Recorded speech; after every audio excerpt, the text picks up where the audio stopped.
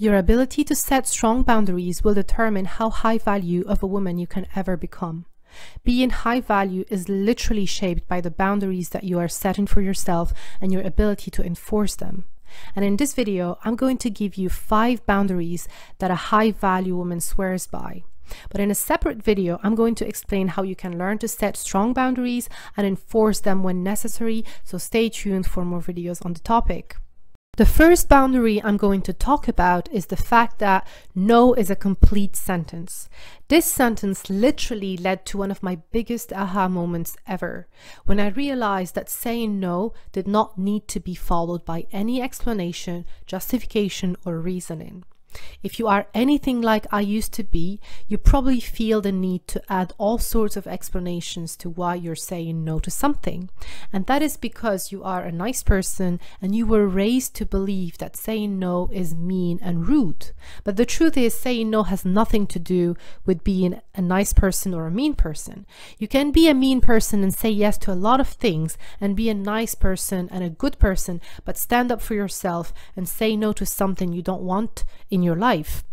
I consider myself as a recovering nice person who got walked over and taken advantage of many times, so I had to learn at some point that I needed to stand up for myself and say no, and I don't always have to explain myself.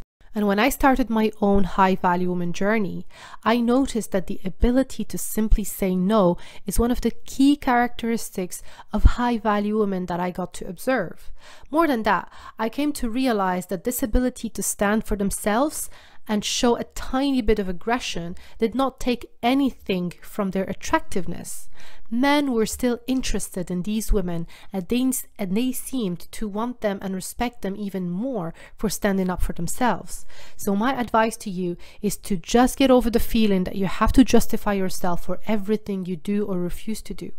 Understand that you are entitled to saying no, and that doing so will not affect your attractiveness. In fact, it may even increase it. Remember, if you're not comfortable doing something, or you simply don't want to do it, you are 100% entitled to say, I am sorry, but I just don't want to do that. Number 2, intimacy is not a currency. It is undeniable that there is a growing trend of men feeling entitled to sex and intimacy when they open their wallet for you, and it does not even matter how much money they quote-unquote invest in you.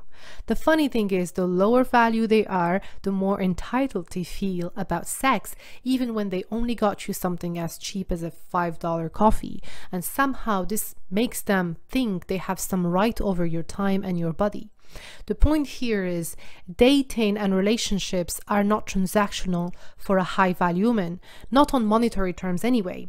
So there is nothing a man could buy for a high value woman that would make her feel obliged to give him sex. So she does not take this kind of BS from anyone. If she thinks it's too early to get sexually intimate and simply doesn't feel like it, she listens to her inner wisdom and intuition, and she does not do it. She makes it very clear that she does not owe anything to a man, especially sex, and that she will let him know when she feels ready to get intimate with him. And whatever a man paid for does not come into play in that decision. This is the high value woman way. Number 3, any form of abuse is totally unacceptable. And here I am talking about all types of abuse, be it physical, mental, emotional, financial, verbal abuse. Any form of abuse is actually a deal breaker for a high value woman. A high value woman has very little tolerance for abuse and would probably give one warning at most before walking away and removing herself from an abusive situation.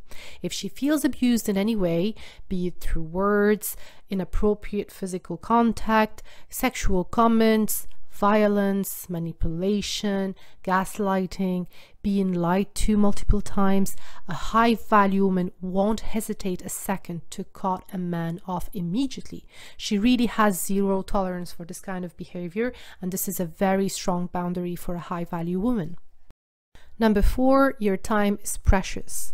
A high value woman is very respectful of other people's time, and she expects this respect to be reciprocated.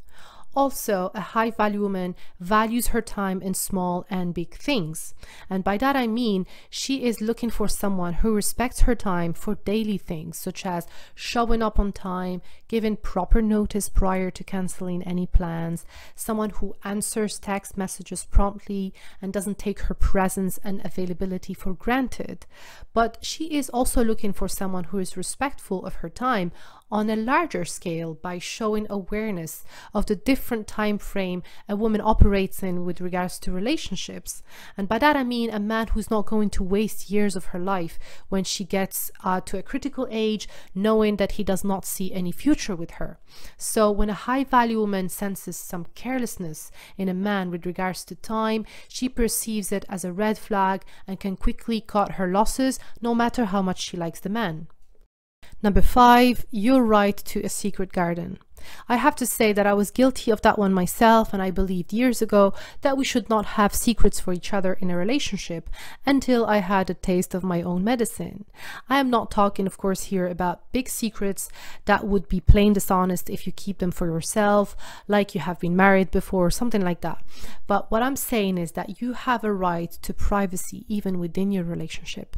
There are certain things that you are entitled to keep for yourself. For example, how many men you dated before. You don't always have to answer certain questions and disclose this kind of information. You can simply say, if you are asked this question, I am sorry, but I prefer to keep these things for myself. If you have other examples of things that you believe you are entitled to keep for yourself, please write them in the comment section below, and thanks for watching.